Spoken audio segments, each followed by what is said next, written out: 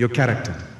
To identify, what's my bad habit? Sit and pause for a moment. What is my bad habit? Maybe my bad habit is I lie a lot, I talk a lot, I gossip a lot, I use WhatsApp a lot, I put too many pictures online a lot and whatever else. These are bad habits. You might think they're light. Wallahi, it's a bad habit. Work on it, inshallah. So you want to become a person of better character?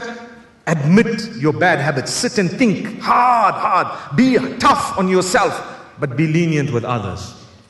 Be tough on yourself, but be lenient with others. May Allah subhanahu wa ta'ala guide us. So I was saying, if you were asked your spouse, tell us about the character of your spouse. Wallahi, we would hear ajabul ujab.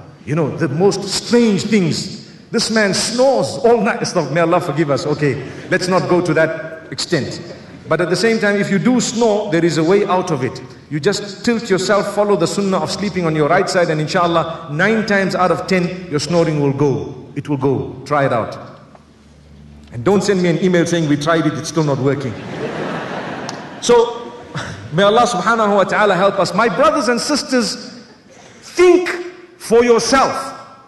If your spouse was asked about your character, what answer would they give? I tell you why. Because your spouse knows you better than everyone and anyone else.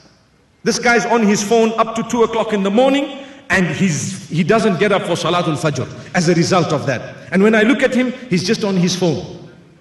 That's one thing. The men must be saying, no, talk about her. She's also on her phone till 2.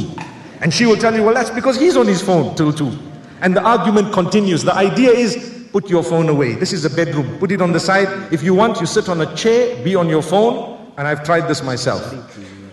Sit on a chair, be on your phone for a few minutes, put it aside. When you get into your bedding, it's you. And if you're married, alhamdulillah, your spouse, not your phone. Allahu Akbar. May Allah subhanahu wa ta'ala help us to understand we're not married to our phones, but rather we're married to people, human beings who need us to communicate and talk to them.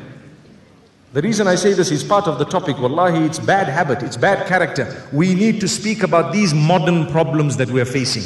These are real issues. People's marriages are breaking because of the mobile phone. You know that. I know it too. People's marriages are breaking because of the type of gossip that is going on online. I know of a whole group of people who are divorced and their job is to go online and to speak bad about their ex. For what? Why? How come? How will it help you? No, I get closure. What closure? It's more of an opener. It opens the shaitan's door. Subhanallah.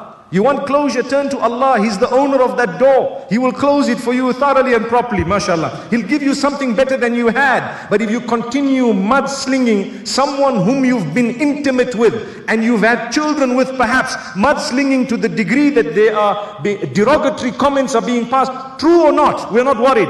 You're wasting your time. You're engaging in backbiting, fadhiha. You want to expose people whom you had in your nikah with the name of Allah. Why do you want to do that? You will not achieve anything besides becoming more and more depressed. May Allah forgive us. Remember, whatever I've said, the verses I read before you state that whoever repents to Allah, Allah will forgive them.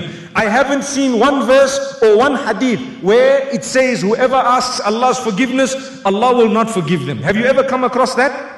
If you ask Allah's forgiveness, Allah will not forgive you. Did you ever see that? Ever? Any hadith? Even a weak one? Even a fabricated one? No. It's not there. You ask Allah's forgiveness, He will forgive you because Islam is based on mercy. So improve your character, seek the forgiveness of Allah. If anything we are mentioning today is found in my life or your lives, the way forward is to seek forgiveness. The way forward is not to lose hope. Oh, what did I do? That's it. I'm going to hell. Now it's over. That's not what I'm here for. I'm here to take you to heaven by the will of Allah subhanahu wa ta'ala.